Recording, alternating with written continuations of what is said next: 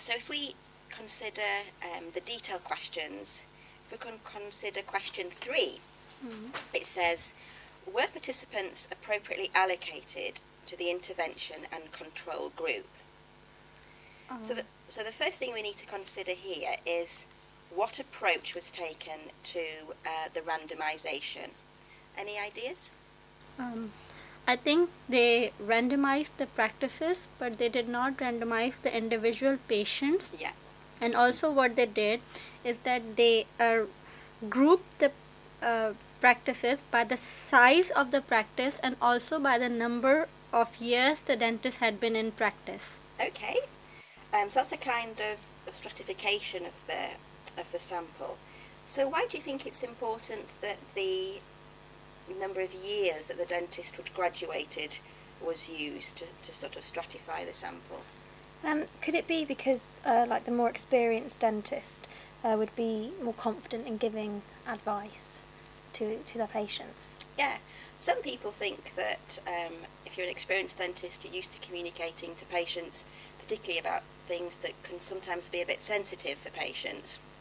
But actually, within the curriculum for dentists, it's only perhaps in the last 10 years that we've had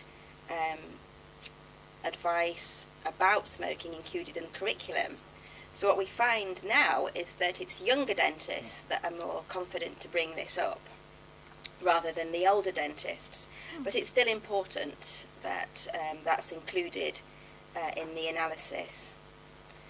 So if we think now about how the randomization actually was conducted, sometimes we use things like random number tables, or we can do online generation of randomization. Could anybody find anything written down in the paper about how it was actually done? No? No. So we didn't have that detail, and for a good paper we'd expect them to actually just have one line that said, this is how the randomization was actually conducted. But we had no information given here.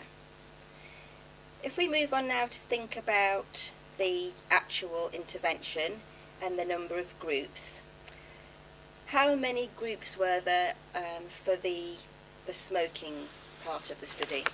For the smoking patient were 3 groups. The first group received usual care. Yeah. There was a second group with a minimal intervention and extended intervention, the third group. Right, so we had 3 groups, and how many practices roughly were in each of those 3 groups?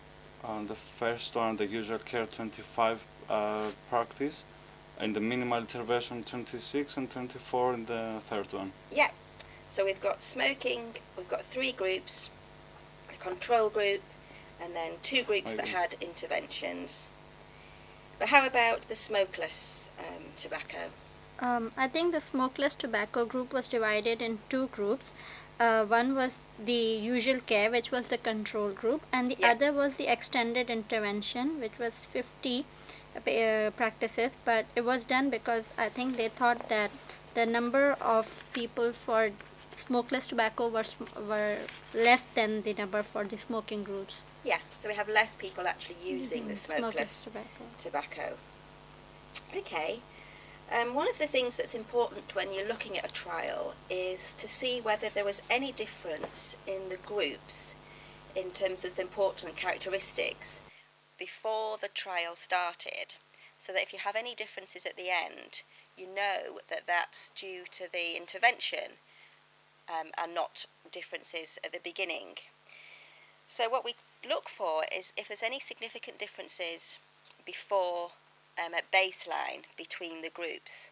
Now, did anybody notice in the paper whether this was referred to or not? Were there any differences between those groups? No, I couldn't spot that. Anybody else notice it? No,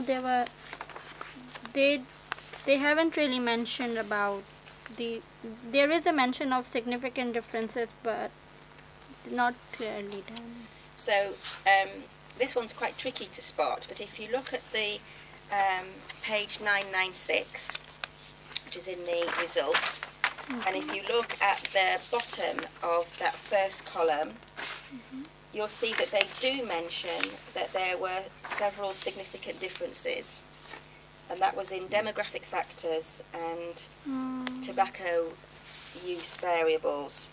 Things like age, marital status, total oral health problems, number of alcoholic drinks, coffee drinking, and toothbrushing. So if we've got these differences between the groups to start off with, what impact do you think that might have on the actual results? So if we think, for example, marital status, why do you think it's important that they were equal in terms of marital status before we started? Maybe if you are living with a person with smokes, it's difficult for you to quit smoking. Yeah, so you're living in an environment where your husband or wife is smoking, then yes, it's probably going to be more difficult to actually give up. But any other... But like on the other hand, if your partner doesn't smoke, then they could be more supportive for you to stop. Yeah, so we could see both sides of it there.